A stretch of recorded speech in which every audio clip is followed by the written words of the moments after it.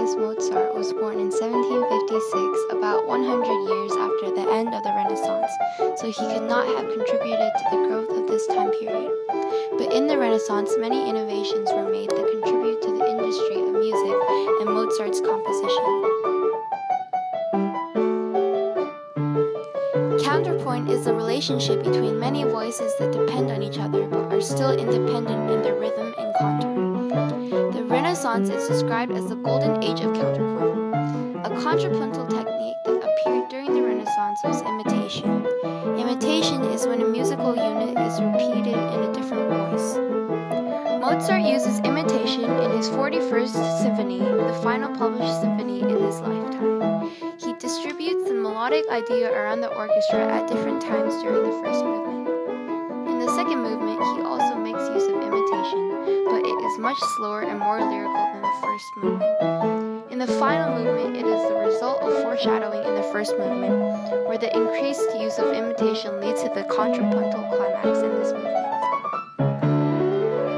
When Mozart discovered the contrapuntal art, it impressed him greatly, and he used these techniques in almost all of his later works. He combined underlying phrase structures to form unified musical phrases that contained harmony and tonal design.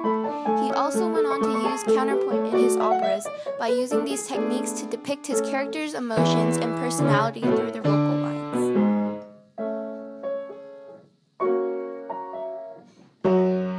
When the printing press was invented by Johann Gutenberg, he created a new way to print music and also created opportunities for composers to get more exposure for their music.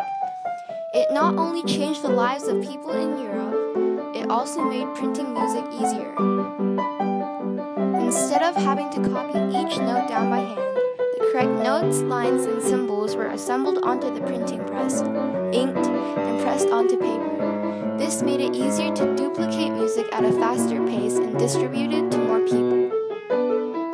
During Mozart's time, people had started to develop publishing companies because they realized that printing music was actually a very good way to make money. Mozart's music was printed by the original German music publishing enterprise, which also printed music for other German composers including Beethoven, Haydn, Schubert, and Schumann.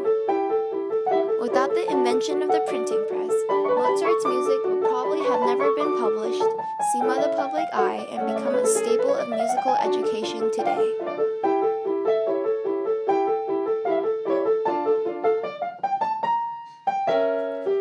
Keyboard instruments may just be the most important innovation during the Renaissance that helped Mozart compose his most famous works, because without a keyboard, he couldn't have played anything. However, the keyboards invented in the Renaissance were different from the modern piano. The strings of a harpsichord, which was a keyboard invented during the Renaissance, were plucked, while the strings of a piano are struck by hammers. Most of Mozart's compositions were written using the harpsichord, which was refined during the Renaissance by the Ruckers family. The harpsichords used a heavier construction and produced a more powerful and distinctive tone. Harpsichords were ideal for playing the polyphonic texture and counterpoint used in Mozart's music. Though he also learned to play the piano near the end of his life, most of his compositions were still written on the harpsichord. Innovations in the Renaissance influenced and inspired Mozart to compose many famous works. Mozart was greatly inspired by counterpoint, and he used it very often in his music. The printing press helped him get more exposure for his music. The keyboard instrument not only helped Mozart compose, it also helped him bring individuality and character to his music. The Renaissance was full of great innovations that helped Mozart become the musical genius he is known as today.